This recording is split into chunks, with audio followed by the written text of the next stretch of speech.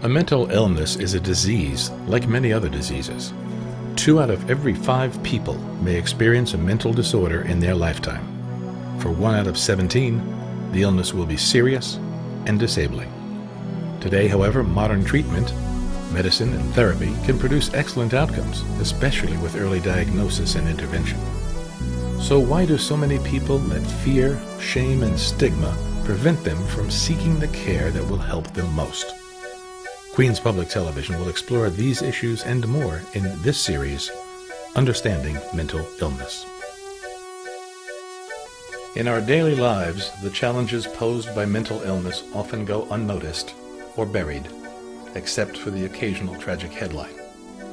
It's time for all of us to engage in a serious and sustained examination of the issues surrounding mental health care. The remarkable author Ellen Sachs knows what it's like to live with a mental illness. Here, she discusses her struggles at a recent TED Talks conference. Schizophrenia is a brain disease. Its defining feature is psychosis, or being out of touch with reality.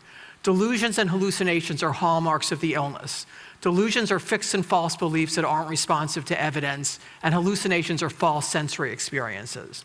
For example, when I'm a psychotic, I often have the delusion that I've killed hundreds of thousands of people with my thoughts. I sometimes have the idea that nuclear explosions are about to be set off in my brain. Occasionally I have hallucinations, like one time I turned around and saw a man with a raised knife. Imagine having a nightmare while you're awake. All of this springs from this organ that we call the brain, and that every thought, every feeling that we have, every word that I'm uttering to you now is based on some chemical reaction taking place in this organ called the brain. And that's a difficult concept in a way for us to accept. Everyone has seen a street person, unkempt, probably ill-fed, standing outside of an office building muttering to himself or shouting. This person is likely to have some form of schizophrenia. But schizophrenia presents itself across a wide array of socioeconomic status, and there are people with the illness who are full-time professionals with major responsibilities. Well, when we talk about the prognosis for this illness, if someone has a first episode, I think the prognosis can be quite good, that with the right treatment, there's a very good chance that the person will respond, will go into remission so that there are not obvious signs or symptoms. And then with the right ongoing treatment, we'd like to bring about what we call recovery, which means helping the person get back to work or back to school, back to being a homemaker or whatever it is that they want to do. And we can't assure that in all cases, but we certainly think there's a good chance that people can go a long way towards recovery. At best, I was expected to live in a board and care and work at menial jobs. Fortunately, I did not actually enact that grave prognosis. Instead, I'm a chaired professor of law, psychology, and psychiatry at the USC Gould School of Law. I have many close friends, and I have a beloved husband, Will, who's here with us today. Thank you.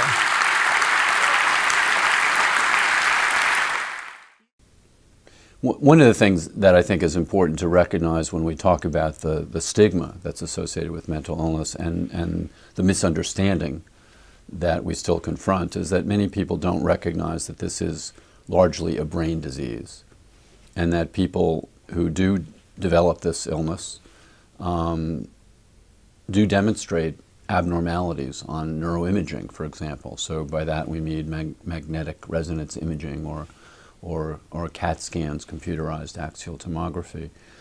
And I think it was a very important advance to be able to show that there were actually brain abnormalities in people who develop these illnesses, as well as demonstrating that there's a very, very strong genetic component.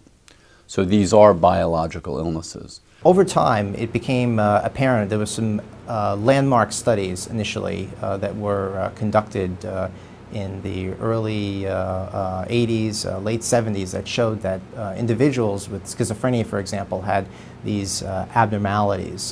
For example, their ventricles were enlarged. And since that time, subsequent studies have looked at brain structure using magnetic resonance imaging, which is a more advanced technique compared to computerized tomography. And they were interested in looking at different brain structures that were thought to play a role in the neurobiology of schizophrenia. What the technique allows us to do is actually map out those connectivity regions and get a better understanding of how this could be defective in patients with schizophrenia compared to healthy controls.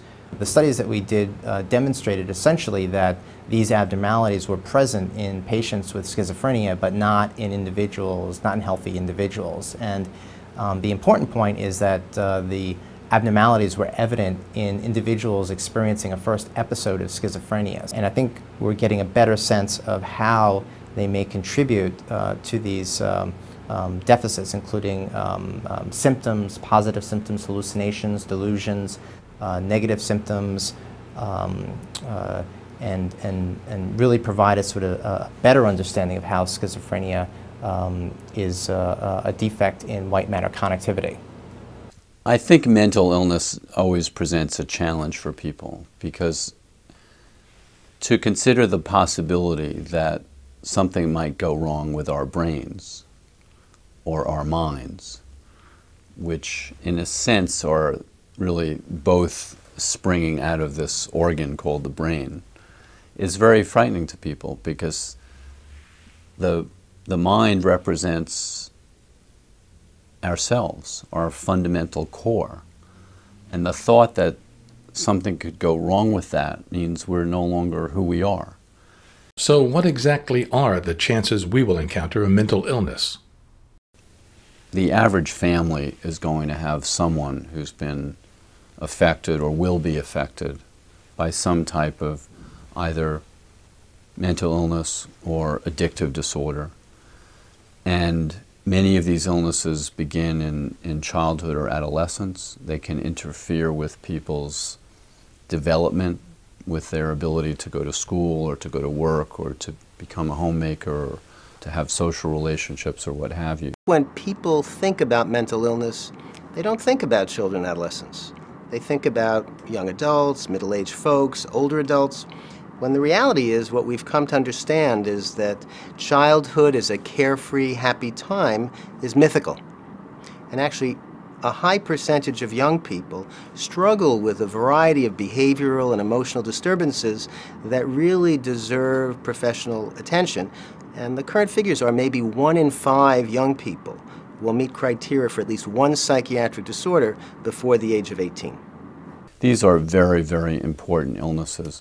In fact, psychiatric illnesses account for a tremendous proportion of the disability that we see in the world. And when we talk about disability, I'm talking about people being unable to work or to go to school or to do the things that they want to do. So from a public health standpoint, these are tremendously important illnesses, yet they still don't have the understanding and awareness in the minds of the public that they should. And I think that's an area where we still need to make a lot of progress. Are we making any progress toward understanding what causes mental illness? We don't know what causes schizophrenia. There are a lot of theories, a lot of hypotheses out there. We do think at its basic level, genetics plays a role. Something in the DNA sequence of individuals places them at greater risk for developing schizophrenia. What that specific DNA sequence is, where it occurs, what the crucial timings are, we're still working to figure out. When we ask ourselves the question, what does cause this illness to develop, it's complex. I mean, there's a very strong genetic component. There may be environmental influence as well, stress. In some cases, the illness begins much earlier in life than in other cases. We don't fully understand all of the factors that account for these differences, but we do believe that there's a strong genetic component, that there are biological factors probably in the way the brain develops, and that process might start even in early childhood. People always ask the question, are mental illnesses genetic? Are they environmental?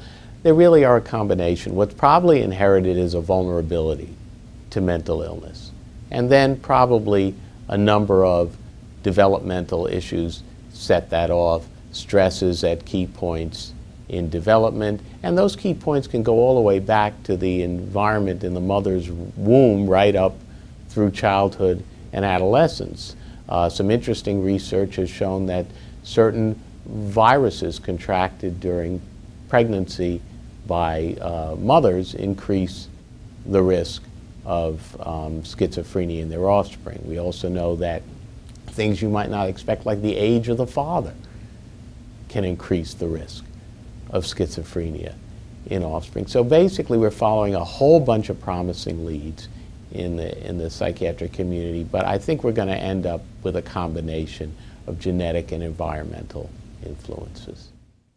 People aren't really born with schizophrenia, but people may be born with an increased risk for developing schizophrenia. Other things have to probably take place before you're fully sure that someone's going to develop schizophrenia. Environmental factors, stress, many of the things have to interact with the genetic code for someone to develop this disorder. That's a difficult concept in a way for us to accept, because it calls into question many, many things. And when we consider the possibility that something could go wrong in the brain, it's very scary. So I think that's part of the problem that we have to overcome, is people's understanding of this and their comfort in thinking about what the brain is, what it means, what impact it has on our overall being, and what it means when something goes wrong with the brain. Patients with schizophrenia can suffer from a vast array of different kinds of symptoms. The positive symptoms are the hallucinations and delusions. Hallucinations are seeing things or hearing things that aren't really there. So you might see somebody in the street who's yelling out at the street or where no one seems to be. They may be hearing voices and are actually responding to those voices. Those are hallucinations, part of the positive symptoms of schizophrenia. Delusions are believing things that are not really true. Perhaps believing that there's an organized conspiracy against you. This can make your life very difficult to lead if you think everyone around you is conspiring against you to do you harm, and can lead to a very sheltered and uncomfortable existence. Moreover, there's something called the negative symptoms of schizophrenia. These are things that are not there. The failure to feel emotion, the lack of empathy, lack of volition, lack of desire, inability to enjoy things, inability to love, inability to have social interactions. These negative symptoms actually play a greater role in determining how well a patient is going to get along in society. Because you can't interact with others, have meaningful social interactions, you can see how it would be very difficult to get a job, to meet a loved one, to have a satisfying and full life. We don't always have the community resources and the community services that should be available. I mean, that's always a challenge. I do believe that people with mental illness don't necessarily get the systematic care that they need, and that our society has not fully come to grips with the challenge that mental illness presents. There's a lot of ambivalence about these illnesses. There's still a lot of stigma associated with mental illness. We've made progress, but we still have a long way to go. But the notion that, that these people cannot be managed appropriately in the community is wrong. The fact that society hasn't succeeded in doing it is a problem, and the reality right now is that prisons and jails are housing more people with mental illness than are psychiatric hospitals. But that just means that society hasn't figured out how to allocate resources, and there's a lot of confusion about what is a mental illness and what isn't a mental illness. During the next year, I would spend 5 months in a psychiatric hospital. At times, I spent up to 20 hours in mechanical restraints. Arms and legs tied down, arms and legs tied down with a net tied tightly across my chest. I never struck anyone, I never harmed anyone, I never made any direct threats. If you've never been restrained yourself, you may have a benign image of the experience. There's nothing benign about it. The history of society's treatment of patients with schizophrenia is not a very reassuring one. In the earliest times, many people believed that patients with schizophrenia had been possessed perhaps by devils or outside forces, and were essentially treated as outsiders from society and excluded from society, and perhaps even tortured in some cases. After that, we had a period of time where patients were really hospitalized or institutionalized chronically, perhaps for their entire lives in the hospital system. And really, these hospitals were not the most modern of hospitals as we think about them today, but were essentially back wards where patients were being warehoused. More recently, however, with the understanding that this is a biological illness, there seems to be less stigma associated with schizophrenia. But even with that, many patients with schizophrenia are homeless or in the prison system, and so society still has really not met the standard, I think, of treating our patients with the dignity that they deserve. In terms of the neurobiological findings, I think there have been a lot of implications for stigma and mental illness. It's important to emphasize that individuals shouldn't blame themselves for these psychiatric disorders, that there are identifiable abnormalities evident very early in the course of illness. They are not influenced by medication. And it's important to emphasize that. It's really not been really well emphasized. And in fact, some psychotherapies actually do emphasize the fact that these disorders are have something to do with a disruption in the brain. So a key element in this is making the right diagnosis. There's no reason why someone with a mental illness should end up in a jail or a prison instead of a hospital. And that means that somewhere along the line, these people are not getting the right diagnosis, they're not getting early intervention and early treatment, and they end up in the criminal justice system. And that's a huge problem. These diseases, these disorders, are biological disorders just like many other disorders we have in medicine: diabetes, hypertension. These are chronic illnesses. We don't fully understand the reasons for these illnesses, but we understand there's a biological basis for them. There's no reason to stigmatize people who have diabetes or hypertension, just like there's no need for stigma associated with chronic mental disorders like schizophrenia. We've made a lot of progress, I think, in terms of knowing how to use medications more effectively, but we still have many patients who don't respond to a first-line treatment, and then we have to make a decision as to what other treatments we should recommend to the patient. One of the most efficacious treatments is a drug called clozapine that we were involved in developing, but clozapine is still grossly underutilized because a lot of clinicians are a little bit afraid of it. It does have side effects, it does have to be monitored, but for those patients who benefit from it, it can have a pretty dramatic impact on their lives. One thing we work on extensively with people is just a recognition that they have an illness, the same way somebody with high blood pressure has an illness or diabetes has an illness, and that they're going to need to pay attention to that illness, to treat it, to work with it, if they're going to be able to do well out in the community outside of the hospital. Yeah, I think one of the key advances that we've made over the past several decades is that modern day treatment recognizes the complexity of these illnesses, that we may have an illness which is largely a brain disease, but it also requires very active psychosocial treatment, family therapy, psychoeducation, vocational rehabilitation, supportive housing. It's critical that all of these things be integrated in a systematic way. And I think we've made a lot of progress in understanding both how to do that and also what impact that can have on the individual. Should we fear people who have a mental illness?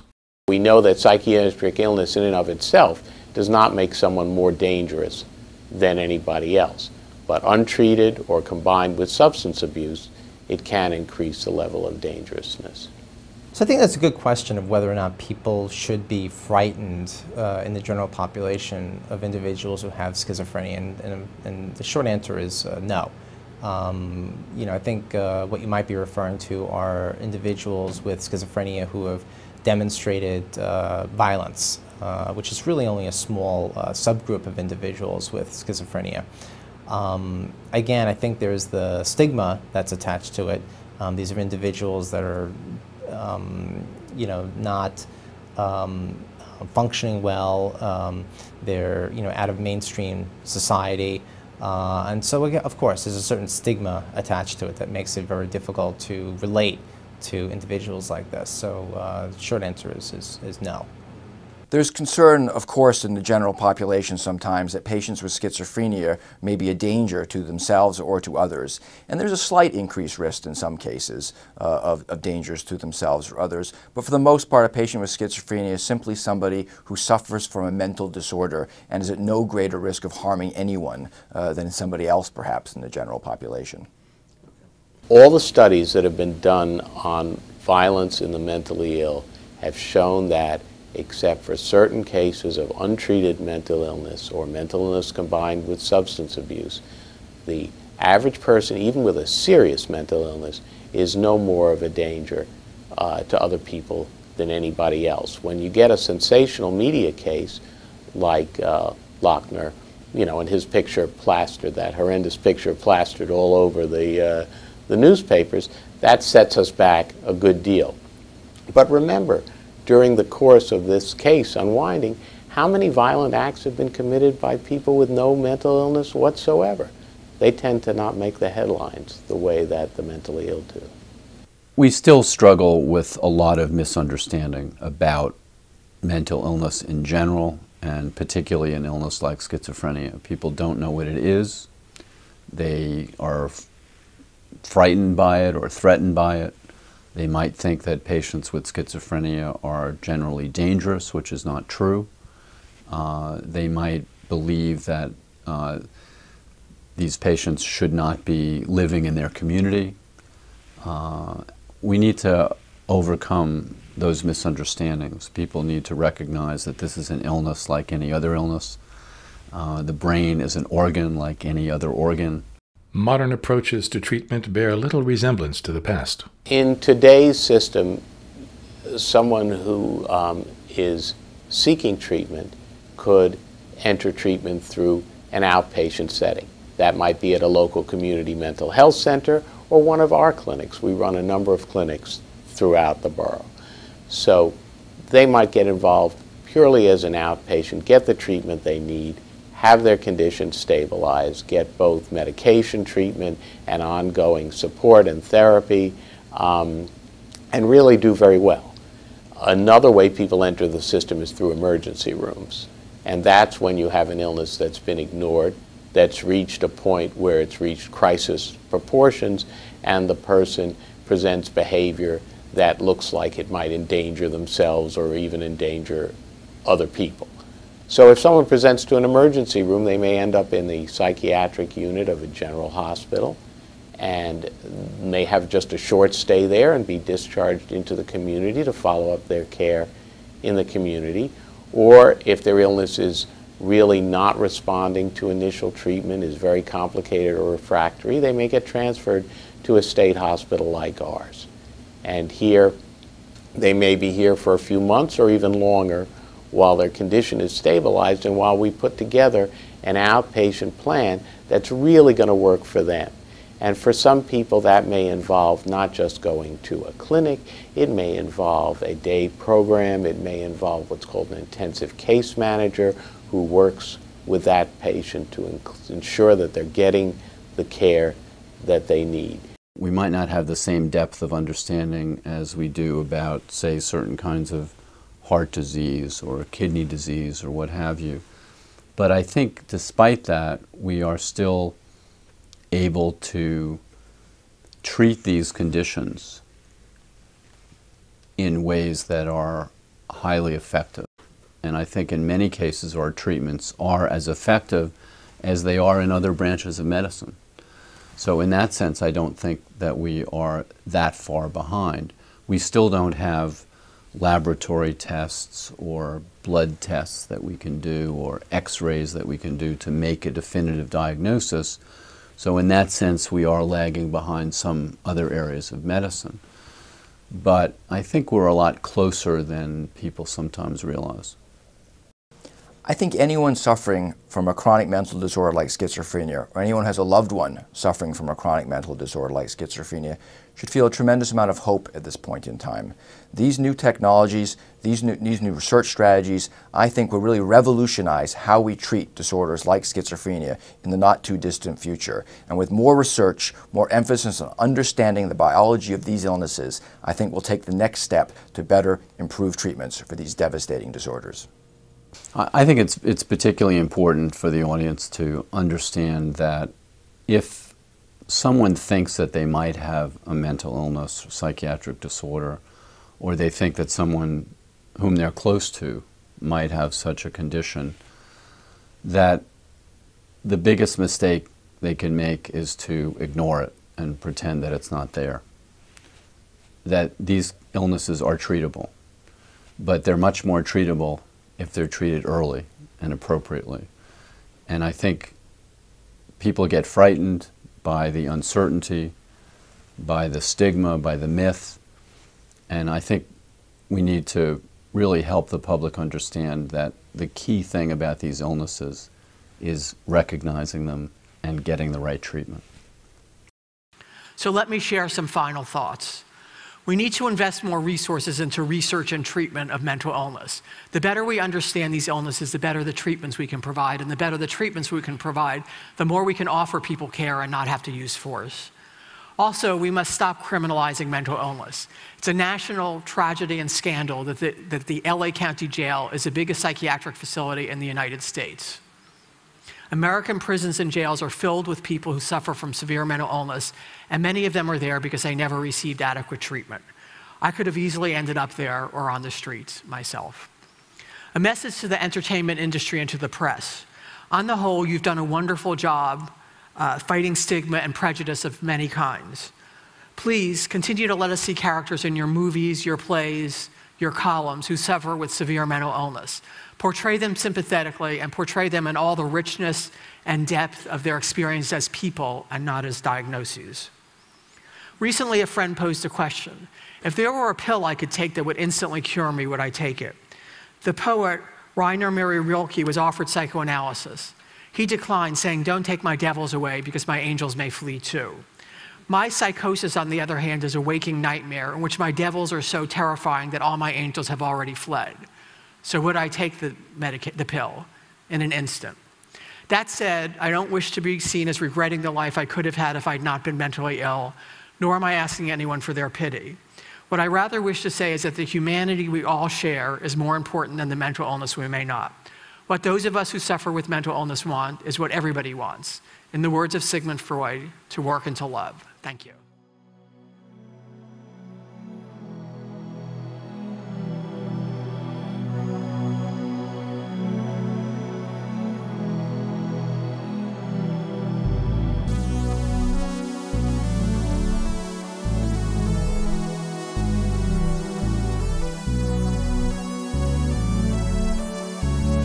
In the past, people with mental illness faced a lengthy stay in an institution.